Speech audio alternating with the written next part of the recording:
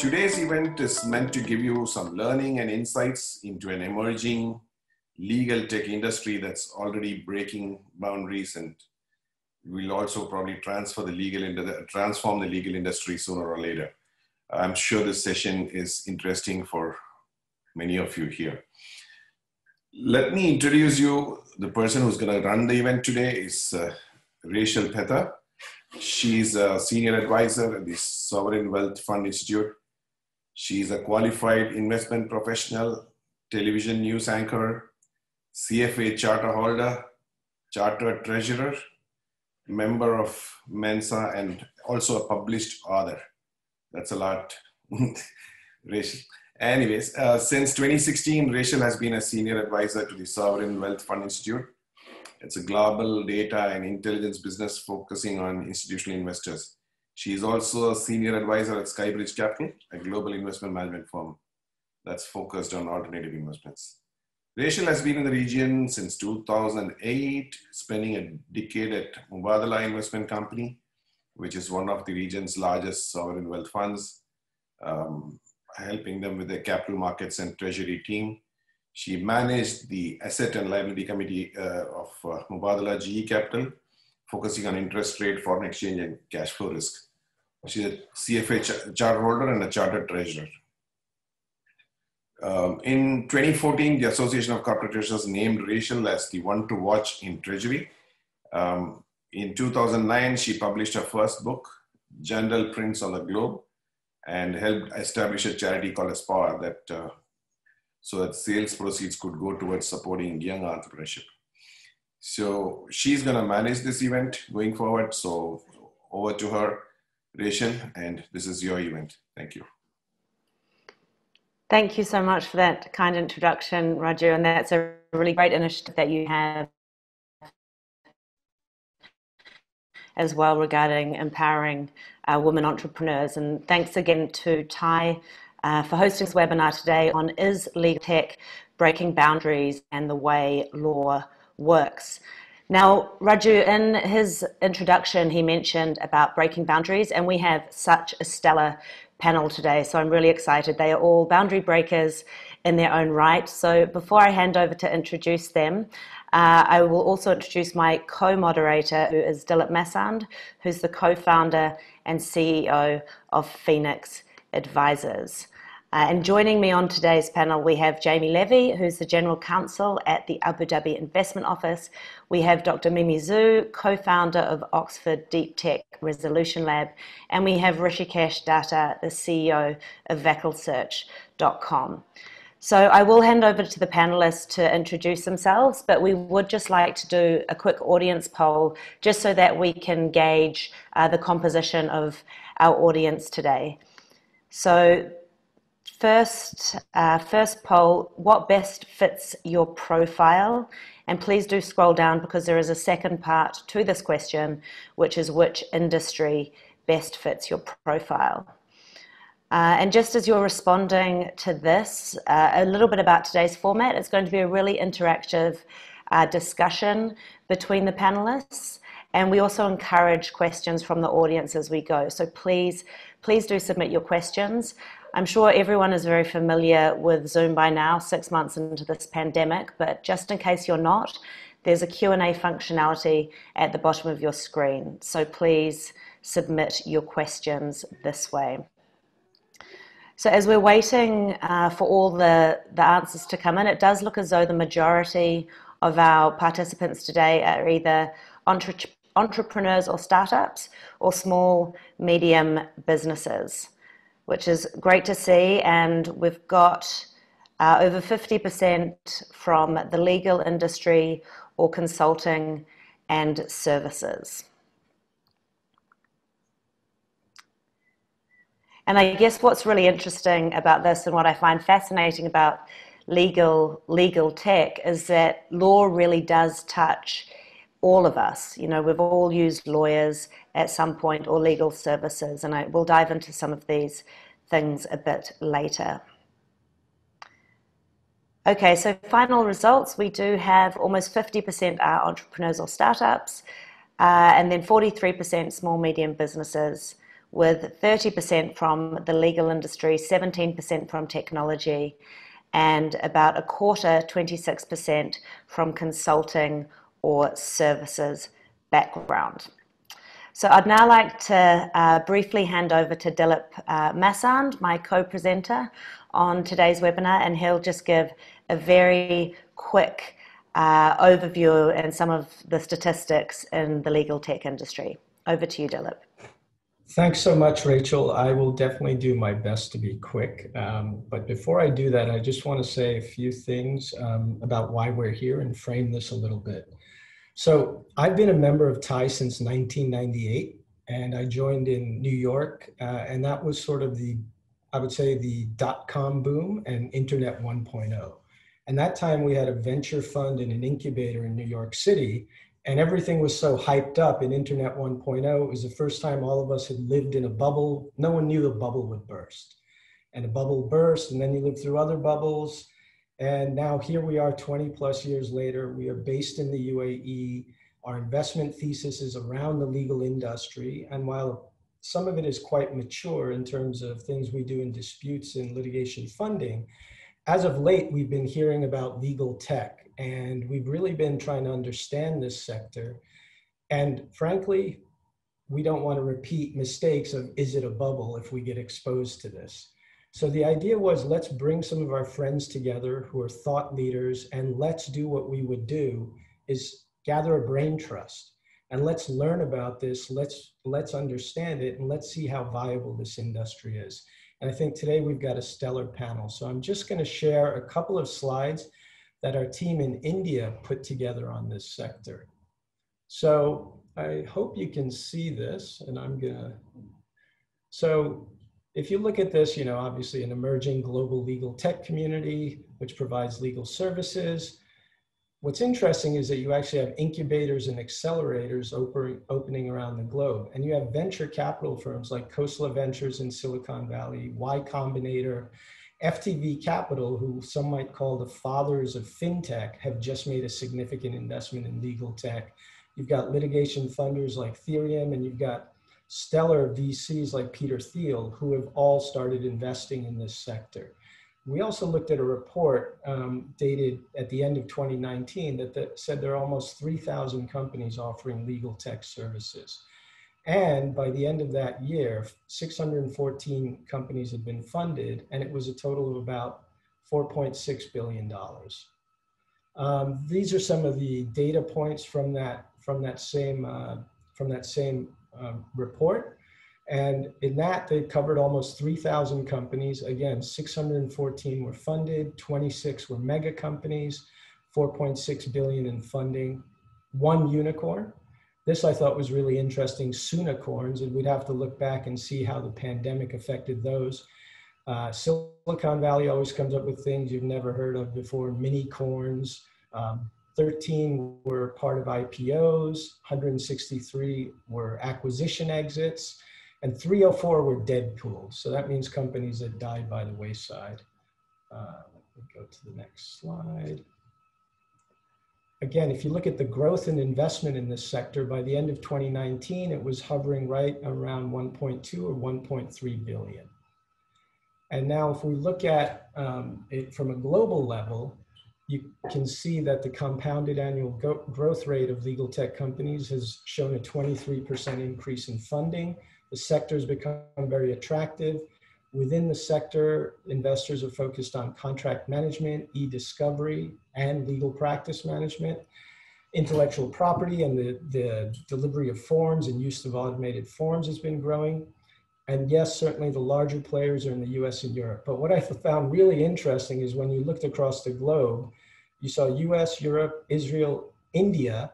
And when you looked at the top companies in India, one of our panelists, Rishikesh and Vakil Search, are among the top companies in India. So that is some of the data our team pulled, and I think it would be great to hear from our esteemed panelists as to their view on this industry and what they are doing to move it forward.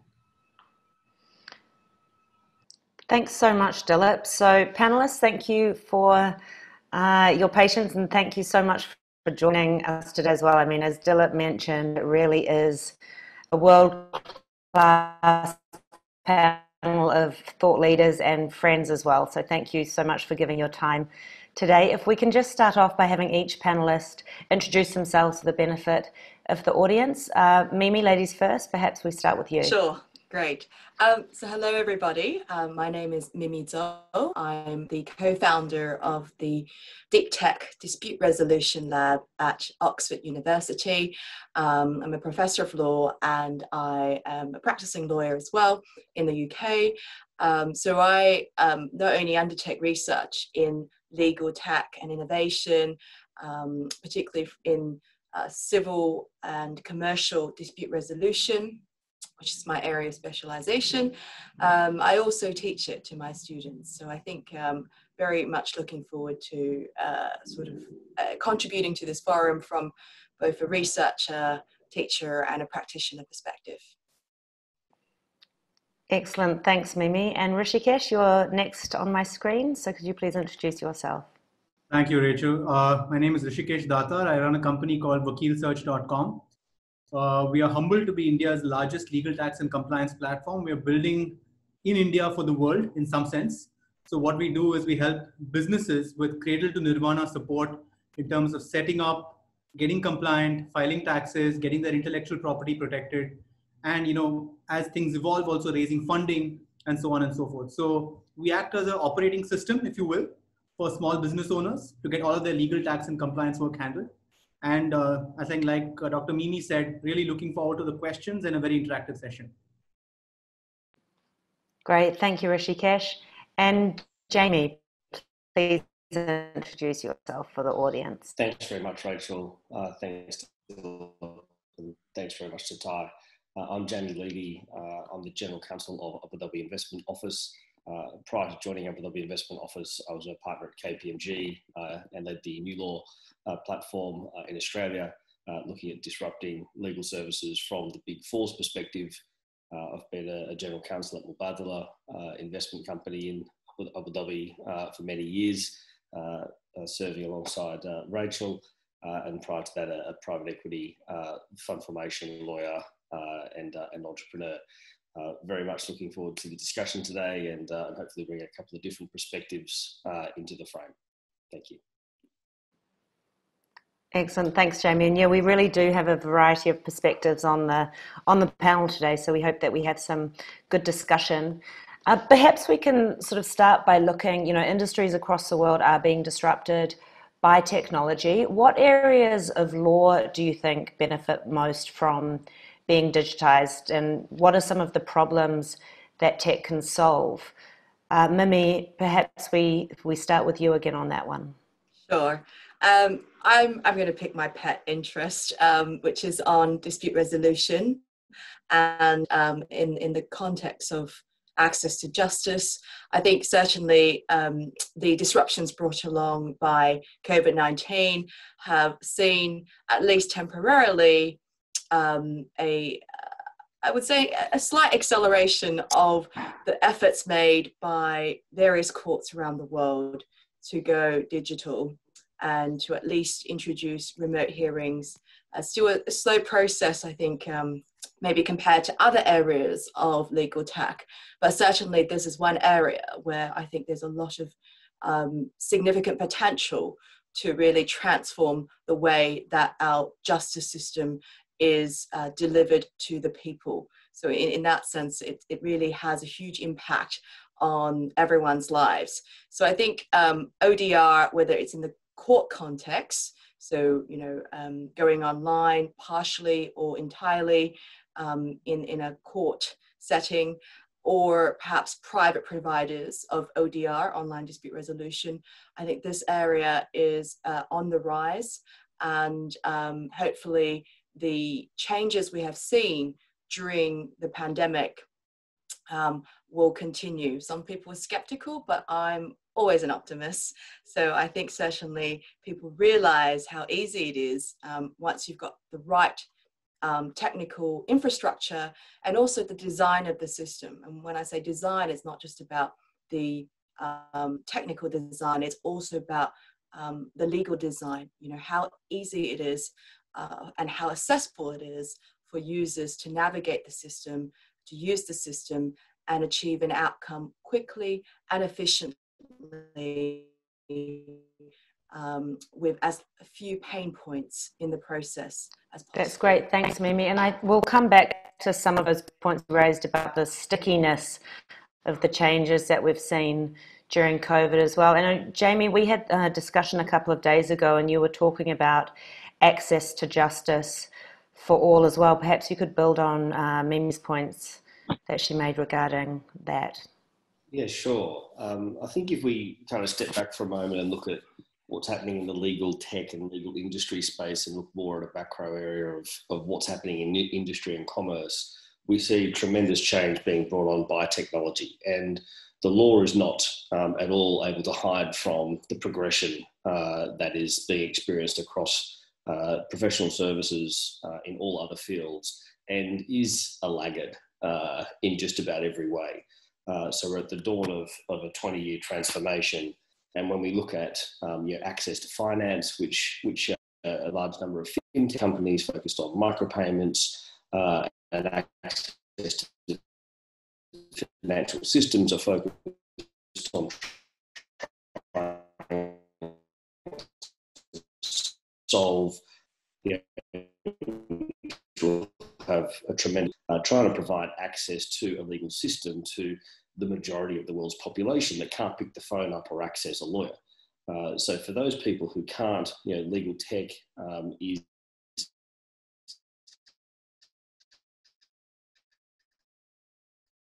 aimed at in many ways one pillar of legal tech, which is quite altruistic and progressive and brings access to justice to the doorstep of the majority, which currently doesn't really exist for many parts of the world. Thanks for that, Jamie. Rishikesh, I think it'd be interesting for us to hear your perspective as to who benefits from legal tech. You're working with a lot of SMEs, is this a cost savings and efficiency saving? And, how has business been during COVID-19, frankly? Right. So thanks, Dilip. While Dr. Mimi and Jamie's points are well taken, that access to justice is going to get transformed with legal tech, from the lens where we are sitting, from right here in India, if you look at the problems that are on the ground, we have 1.3 billion people, we have 63 million businesses which need legal tax and compliance support to not just survive, not just thrive, but even survive. Right? So in terms of what legal tech is doing at a very real level on the ground, it's helping these businesses get access to basic information. Now, one of the things that the small businesses are deprived of is access to the kind of legal information that a large corporate or a large enterprise would have.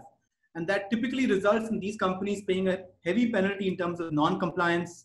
They're unable to raise capital. They're unable to scale the business. They're unable to attract the right kind of talent. So legal tech actually has a very tangible impact on the economy itself.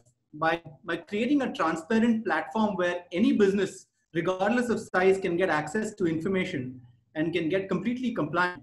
I think that's one of the biggest advantages, and that's going to be, in my perspective, the single largest disruption that legal tech is going to have, at least in India and many other emerging markets.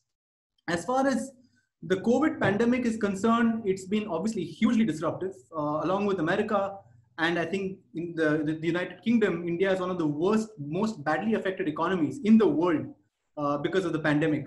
In this scenario, the entire world is shifting online. And what we have seen in the last 4 months has been a 25% month-on-month growth. So as a legal tech company, I think Vakil Search has done really well in the pandemic because the entire economy, the entire market is shifting online. The economy and small businesses obviously have been completely battered. So we'll have to wait and watch what the recovery curve looks like. But it has unwittingly been an impetus for legal tech in this country. So COVID-19 for legal tech has been positive, but for the economy as a whole, it's been very negative. Mimi, I'm wondering, we just heard from Rishikesh from an Indian perspective about the opportunity. I know you do a lot of work with China and what's going on there in ODR, et cetera. Is there similar migration, and has that been affected by this current pandemic? It'd be really interesting to hear from your perspective what legal tech is in China as well now, and where that's going. Sure. I might just focus on courts and the digitalization of justice in China, because that's the area I know most familiar with. I could give you a lecture, which is not what you want on legal tech generally in China. But I think given the points that have been raised so far, it's very interesting to see how, this is the biggest country in the world, and, arguably the most technologically advanced, perhaps along with the US, but let's not go into the geopolitics. But what China has done in its courts has actually established a framework, not just in terms of infrastructure, but also a regulatory framework and policy framework to support the digitalization of justice. And that is actually part of the judicial reforms to make the courts in China more transparent and more accountable. So that's slightly different context in terms of a policy context compared to perhaps other digital reforms that are going on in, say, the courts of UK, where I am currently, where certainly access to justice is certainly one of the primary drives for UK courts reforms in this area. So China, I think what is marvelous about what they have been doing is, even before the pandemic, for the last 5 to 6 years, they have set up this framework, this technical infrastructure, but also this policy regulatory framework that from the top down directs pretty much every judge, every court in its system to deploy new technologies. I'm very good friends with the director of the Information and Technology Center in the Supreme People's Court of China. I have seen firsthand just how centralized and how advanced that technology is. I mean, this is a country that deals with 22 million cases a year, 22 million cases a year. And so, yes, it is the biggest country in the world, but I mean, in terms of the number of judges, the ratio of judges to cases, on average, if you're a lower level court judge, you would be dealing with about 250, 300 cases a year. So it is for this reason that, even before the pandemic, China has really sought to address the digitalization of judicial services very quickly, very rapidly, and it can because of the system that it is in. So we see that this is actually a transformation of courts, which we have yet to see, I think, in other jurisdictions.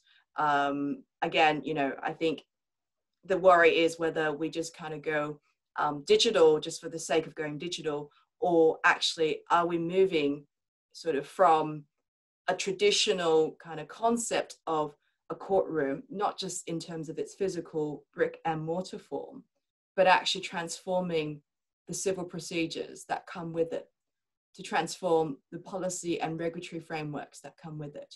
And so I think there's obviously lessons we can learn from what the Chinese have been doing. But again, I always have to emphasize that, it is often challenging to do what they do, given also the very significant differences in legal and political systems around the world.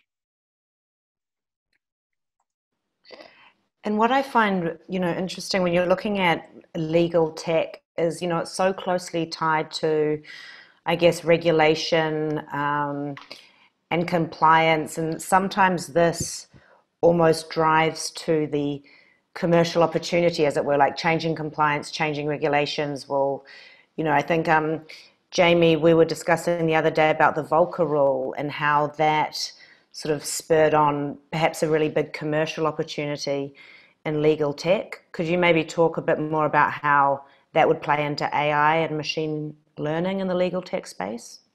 Yeah, sure. And look, to pick up on what Mimi was saying there, I think we are already seeing the impact of automation, document ingestion, and artificial intelligence in the administration of law. So I'll pick up on the commercial side in a moment, but really do agree there with Mimi that when we look at what's happening in the US legal system at the moment around the use of artificial intelligence and technology to support judges quick, scalable basis, you end up with a more efficient legal system that is hopefully grounded in technology and ethical principles and legal principles that give the right judicial outcome to the cases that they seek. That I think also provides a huge area, which I'm not sure we've got time to talk about today, around ethics in legal tech, and whether or not you'd be comfortable as a plaintiff or a defendant in a case,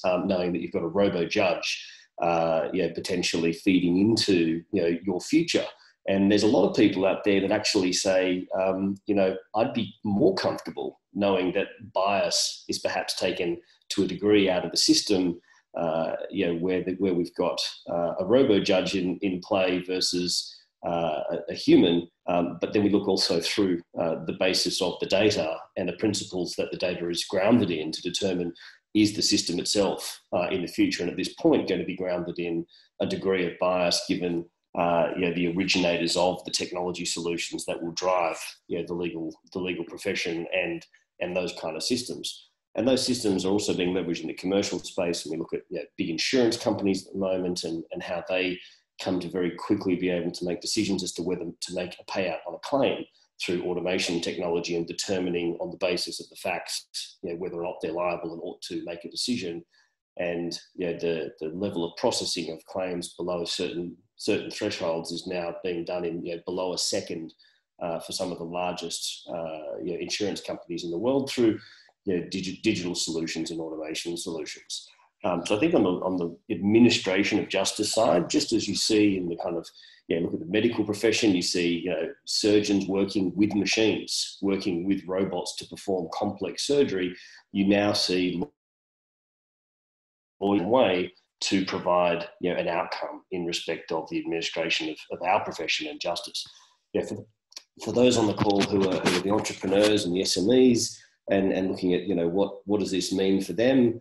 I think, in the commercial sense, there's never been a more exciting time to either practice law or be able to get access to, fantastic lawyers, under new commercial models. The law's been a space, where privileged law firms who for many years have not been able to market services because of the laws and regulations that govern the provision of legal services, have now moved into an era where a good lawyer with a laptop's much better and provides greater access to legal outcomes and advice than a mid law firm 10 years ago.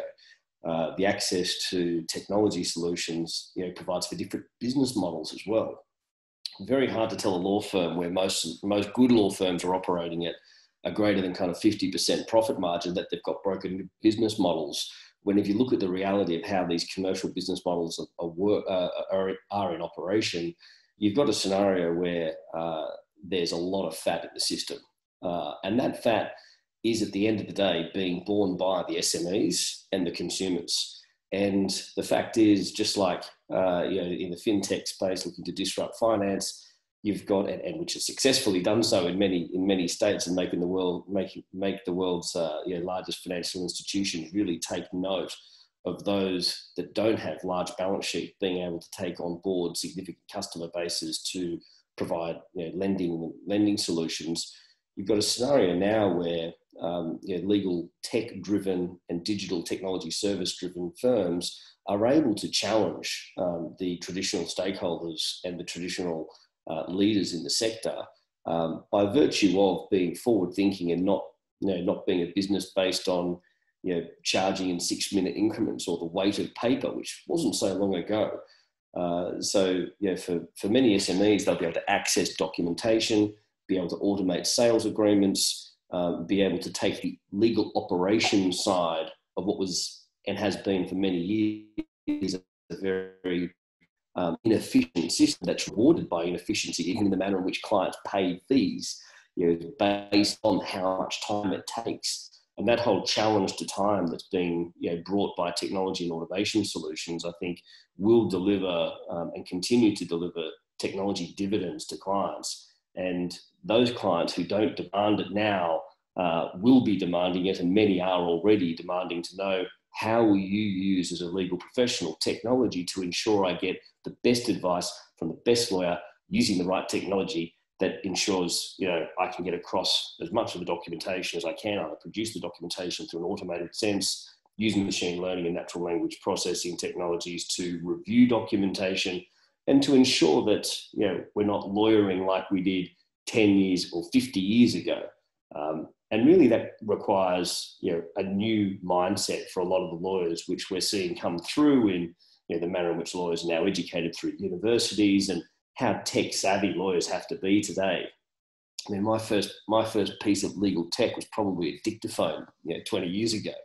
And if I look at, what I do now and what I demand of lawyers, and you mentioned the Volcker rule there, and the example I gave you the other day, you've got scenarios now where people come with just impossible problems. I come to my lawyers with impossible problems. Review, and in that scenario, it was millions of pages of documentation for leading regulatory authorities worldwide, and lawyers and accountants, tax consultants, scratch their heads saying, how are we going to solve that kind of a problem? And now we actually have built solutions where document ingestion machines can ingest millions of pages, discern issues, automate issues lists, automate documentation, provide data analytics overlays, and help you understand where the issues are. And I think from a compliance perspective, where you mentioned earlier as well, that kind of document review tool, which sounds kind of sci-fi in the future, is here now. And if we're not utilizing that in the context of the new digital economy that's emerged, globally, then the law's even further disconnected from the reality of commerce. And my view is that the digital world, the digital economy must be supported by the right legal frameworks, lawyers, and technology solutions to allow for efficiency in the system. And if one is so disconnected from the other, then you've got a break in the system. And what we're trying to do, I think, in legal tech at the moment on the commercial side is to ensure that the legal operations that we see within the administration of and provision of legal services, together with the commercial models for delivering on legal services, actually are forced to and thrust into the current digital economy, availing of Internet of Things, artificial intelligence, automation solutions, and in doing so provide for a great new world of opportunity for lawyers and entrepreneurs in respective legal services. I think those 50% of people on the call that were SMEs, it will be music to their ears that the 6-minute billing model is going out the door, that's for sure. I know, Dilip, you've just unmuted yourself, so I think you have a question too, but if I could just ask Rishikesh, Jamie mentioned machine learning and AI as a provider of legal tech services. How are you using them within your business? Right. So I think the first thing that we need to keep in mind is how we define legal tech. So if we define legal tech as something which makes a lawyer's life simpler, then by that sort of broad definition, even an Excel spreadsheet is legal tech. And even Microsoft Word is legal tech, right? So the important thing for the purpose of this conversation is to not define legal tech too broadly, but to narrow it down to that level of disruptive innovation, which is going to take the legal industry to the next level. So I think Dr. Mimi spoke about online dispute resolution, which is a very classic example of how AI and machine learning is going to replicate how a human being would think and how a human being would resolve a dispute. So to come to your question for a minute, Rachel, how are we using machine learning? I think the biggest use case for machine learning at Vakil Search is in automation. So what machine learning does, for the benefit of those who might not have heard the term being used very often, is in very simple English, machine learning helps to train a machine to do a repetitive task with a basic level of logic and some algorithms built into it. Right? So machine learning is basically helping a machine do repetitive tasks in a systematic and highly efficient way. Artificial intelligence adds a layer of what we would call human thought. right? So the ability to choose between outcomes and then decide what outcome fits the particular situation best. So to give you some examples of how we use machine learning and AI, trademark registration, trademark filing, for example, which is a big business case. A lot of Indian companies now want to protect their brand. They want to protect either their trademark or their copyright or their patent, and they want to make sure that they get certified quickly. Right? How do we help millions of businesses do trademark filing at scale? So what we have done is we have built a bot which will basically collect all the information, do a trademark search online in a matter of a few seconds, then prepare a trademark. There are a couple of forms which we need to file in India. So basically prepare those forms and then log into the trademark portal. All of this happens without a single human being's click. Right? Log into the trademark portal, update information, make the required government payments, the fee payments, and then submit the application. So while a human being would take close to an hour to file one trademark application, the bot can simultaneously file multiple applications in seconds. That's a combination of machine learning, some amount of artificial intelligence, and of course, computer vision, natural language processing, and basic automation. It's called robotic process automation. So it's a bunch of things coming together, which is transforming, sort of taking legal to the next level. So this is one example of how it can be done. It can be done just as well for tax filing. It can be done very well for setting up a business. It can be done for drafting a document or a contract. It can be done for reviewing a contract. So all of the things which SMEs would have to, like Jamie mentioned, pay lawyers in 6-minute increments for, can now be done with a highly sophisticated platform at a very small fraction of what an SME would pay.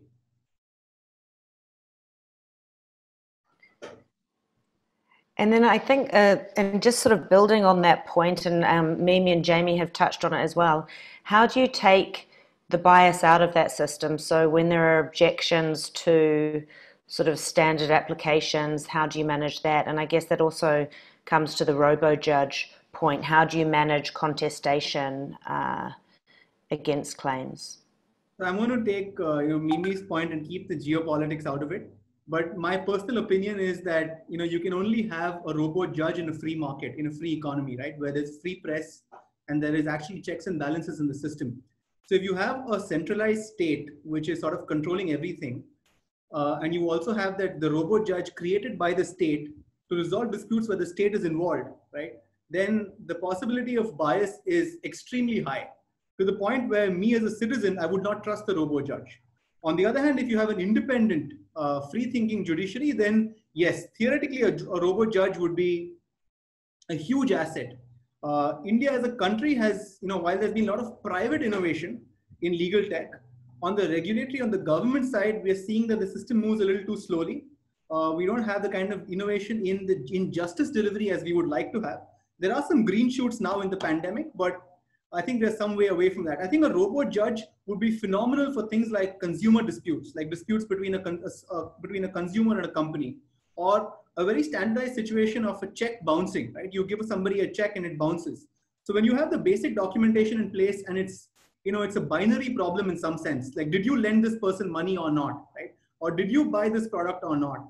For all of those cases, which from a volumetric standpoint is a good 20-30% of the entire case backlog in most countries, I think a robo-judge would be a great innovation.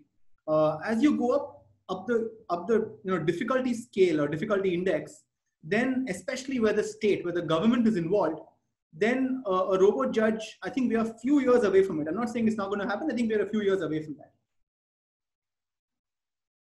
But I just want to add here that we are very focused on the business and SME space. I think Dr. Mimi is far more qualified to give you the nuances of how legal tech is working for AI than I am. No, I thought that was very good. Very nicely put. Thank you for that, Rishikesh. I wanted to back up a little bit, Mimi, and ask you, based on some of the things Jamie said, when he was talking about, lawyers needing new skills, new opportunities. We have an audience of entrepreneurs, and you're in a faculty of law. You've got the Deep Tech Dispute Resolution Lab. I'm curious, the students that you are working with, are they looking for new skills? Are they looking at the law now as an entrepreneurial area? Are they working on projects there that may, come out and become actual businesses? If you could maybe shed some light, and your thoughts on that would be great. Yeah, I mean, I'm totally inspired by my students. Just really, I feel like I wish I was 20 again. You know, the pace at which they pick this up is just amazing. You know, I've been trying to learn more programming and get my head around you know, the more technical aspects of legal tech. I certainly am the legal side of legal tech in the projects that I've been involved in. But I can talk to obviously the computer scientists, and we have a number of these computer scientists in our lab. It's hard though, it's really hard. I mean, I just give you an example. We were talking earlier this week in our weekly stand-ups about a project, and the lawyers just talked. And then I said to the computer scientist, how much of that did you actually understand? And the computer scientists are usually a bit quieter, so they don't actually say, I'm sorry, I actually don't understand. And it was just silence. And I was like, all right, let's go back to step one. You know, okay, all right, what does this legal concept mean? And so I think, at least in our lab, I'm trying to run an experiment in terms of seeing how we can get different disciplines to talk to each other. Because I think the truly amazing synergies that we see, the most successful legal tech businesses out there, are those that really are able to maximize the full potential of people from different backgrounds. And so that's what I've been trying to encourage my students. Unfortunately, our curriculum is much more behind. That we can say that also about law and regulation, as technology, you know, is accelerating exponentially. Unfortunately, particularly a place like Oxford, our curriculum is still, in many ways, reflects the length of the history and tradition that you know, our institution is known for. But we are trying to have these new kind of academic and industry ventures where I partner with organizations and startups, government bodies, to try and deliver projects that are multidisciplinary and multi-stakeholder. And the students are very excited. And I think that's where my hope is in this next generation of lawyers, but also, you know, students from other disciplines who are interested in law, legal tech, and hopefully that will make the difference. Great, thanks Mimi. We have had a couple of audience questions come in, and one of them sort of more focused on the commercial side and the competitive landscape. I'd just like to actually also ask a polling question from the audience. Cicely, if you could please release the last question on would you invest in a legal tech company? And this sort of ties into one of the questions that we've had from the audience as well. So we have, yes, it sounds promising. No, the industry is too new. Maybe I would wait and watch for later, or I don't know. Well, that's good. As the answers are coming in, it looks like the panelists have managed to convince the audience that yes, it does sound promising, so that's great. While the answers are coming in, I'd like to address one of the questions from the audience from Klaus. Thanks for your question, Klaus. So in Dilip's intro slides, he referred to Peter Thiel as an investor in tech. However, Peter has become well known for saying competition is for losers, and he also appears to be recommending startups to aim at being monopolies. How does that, in your view, and this is for all the panelists, sit with currently existing laws, e.g. antitrust to stimulate competition? Would you see conflict of interest arising if investors in legal tech are actually encouraging or suggesting to ignore or bypass existing laws? Sorry, that's a long question, but who would like to tackle that one from Klaus? I think I'll take that. Go ahead. Yeah, so I mean, I'll give you my personal opinion. So I don't think that any market economy should have competition law, at least the kind of competition law that we're seeing increasingly growing, right, in these countries. So it's just a way to stifle competition. Ultimately, the market always wins. So if you provide a product that can satisfy a consumer's needs at the right price, the consumer is going to opt for the product. So I think competition law is an unfortunate intersection of the regulatory landscape with business. I think the regulatory structure and businesses have to be kept separate. Businesses have to be allowed to thrive. And yes, I don't think in any real market, in any market as new as legal tech anyway, we're going to see any real monopolies for a while. I think legal tech is going to continue to be extremely competitive, and that's a good thing. We're going to see a lot of young companies getting into this space, aggressively competing for market share. Some companies are going to get larger than the others. That's obvious. That's the law of the farm.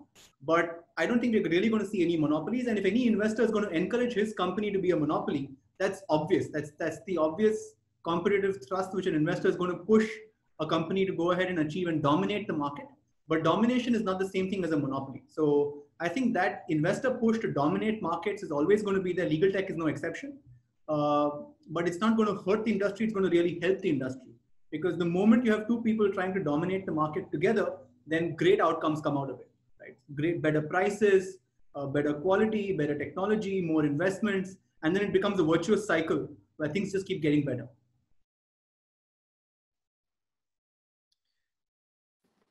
And Rachel, I'll give you a slightly different view on that one as well. When you look at, I think, trying to create a monopoly, what I like about the sentiment there is trying to find a solution to a problem that no one else has solved, trying to carve out a swim lane, and a business model that addresses a significant market opportunity that is unoccupied. And that's a tremendous opportunity for an investor, to come in and take an interest in at an early stage. I think the reality at the moment for a $1 trillion industry like the law, with at least my last read of around $16 billion in dry powder in private equity funds and others looking at technology-led solutions and investment, not necessarily just in law, but in new business models driven by traditional service offerings, and law absolutely fits into the kind of investment criteria of those funds. You've got a great opportunity to see the right businesses attacking the right problems come out with business models that can be scalable and create great investment opportunities for investors. But at the same time, if people are looking for creating a monopoly and trying to create something where nobody is, there might be a reason nobody's in that space. I've recently had a legal tech firm call me, and I get it regularly. Can we talk to you about a particular legal tech piece of kit that you might like to see, Jamie? I'll say yes to some of these where I've got an interest, and one of them actually was looking at trying to help me understand where my WIP is, that's the work in progress within a law firm, to understand my budget implications and legal procurement needs, to try to better manage cash flow, which is obviously one of the kind of front of mind issues for CEOs and CFOs, drive efficiency into the business, including with respect to traditional cost centers in a business, one of which is the legal budget. So any legal tech company that comes to a CFO and says, hey, how I give you an idea to halve your legal external legal spend, generally is going to be met with an interest from a lot of players and a lot of companies, particularly those with legal budgets in excess of $10 million, of which there are many in the world. It could be US. You've got many large organisations with a legal budget of more than $70 million. So there are, I think, some great opportunities there. But and going back to that example briefly, the whole tech piece and play was about trying to tell me as a general counsel where my WIP is in a law firm context, telling me basically what's on the clock and what could I potentially be up to paying. I don't really care what the WIP is. The firm can be as inefficient as it likes. I'm going to pay what I agree in the engagement letter to pay.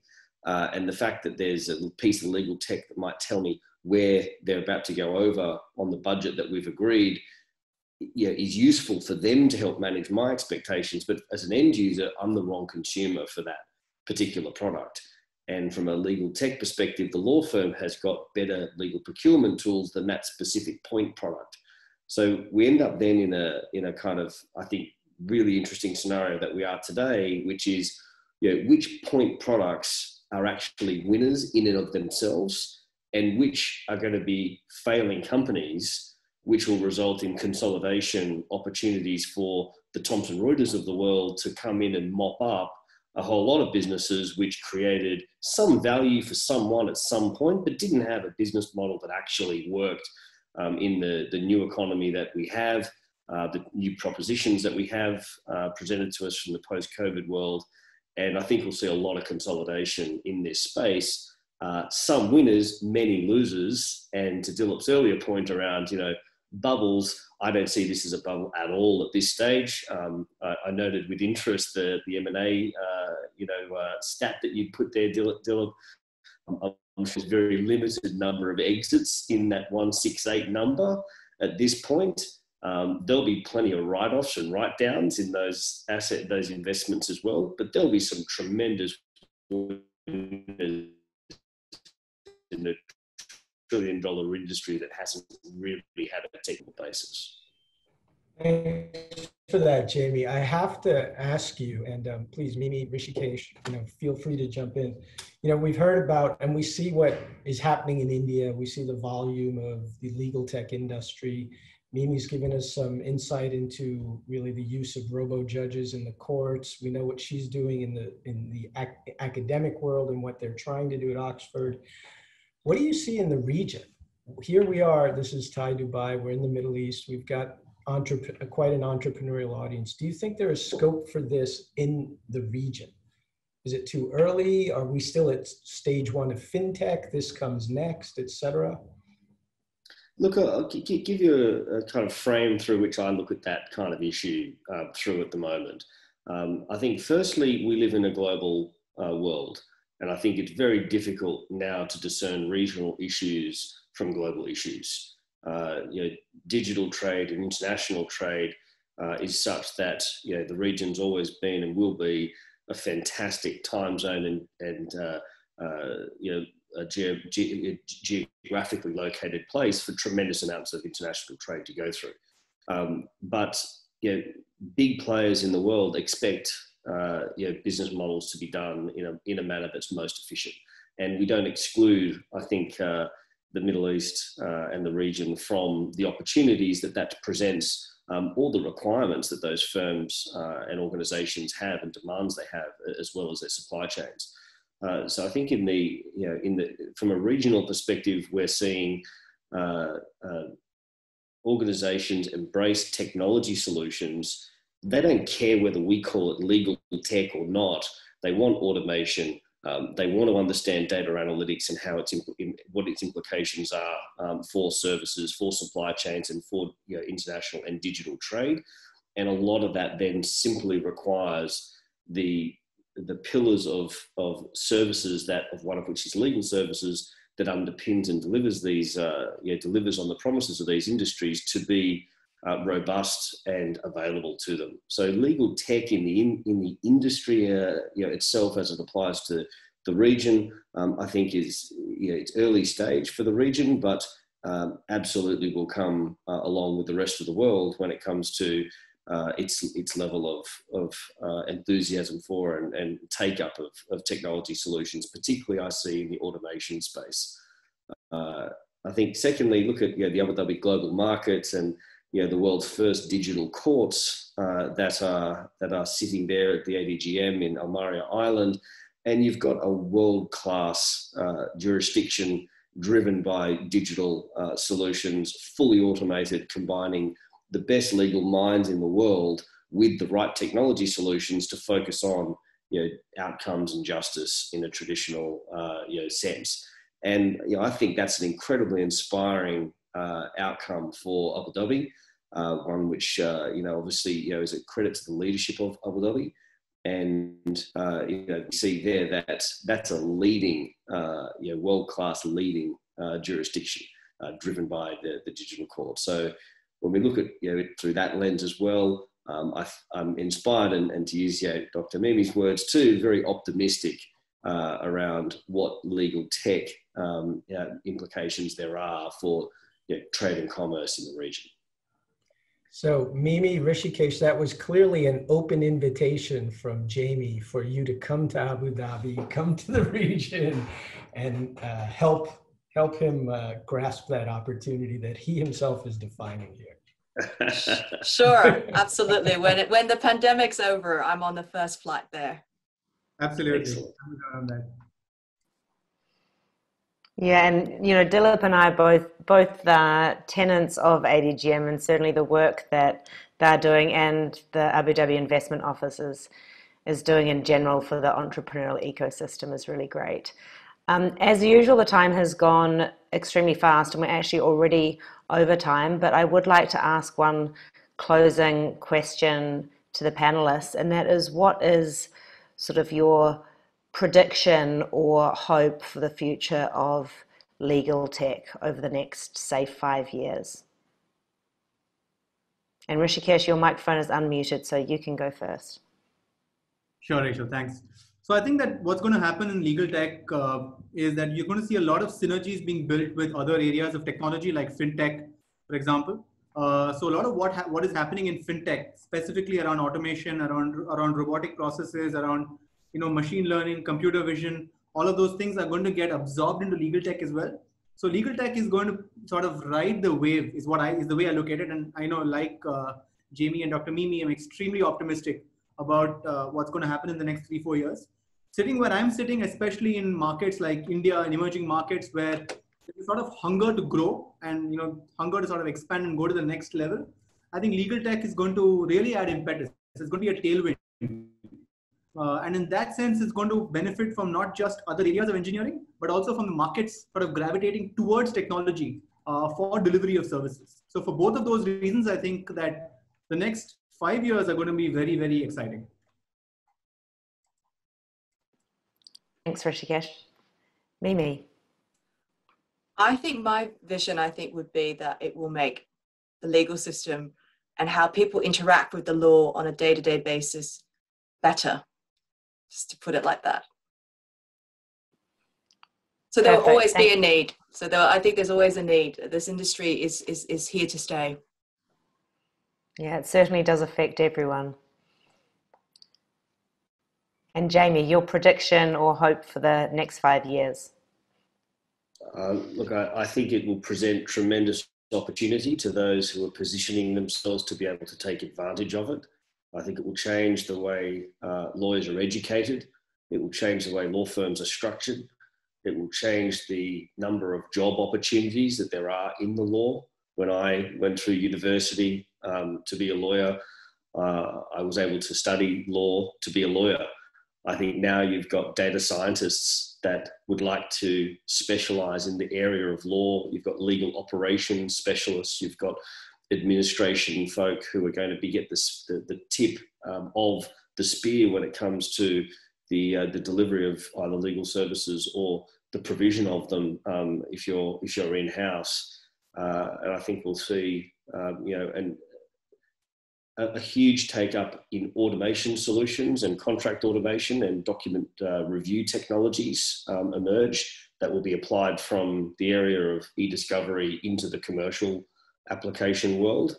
But 5 years is a tremendously long period of time for where we are right now. But if you look at it in the context of 100 years of almost no change in the legal profession, I think 5 years you'll see massive amounts of digitization that really just follow what 2/3 of the world's CEOs are demanding in any event, that legal services become more efficient, that we look at the law as part of an ecosystem that is on a digital transformation journey itself, and we'll see some huge winners in this scenario, many of whom we've not yet heard of today.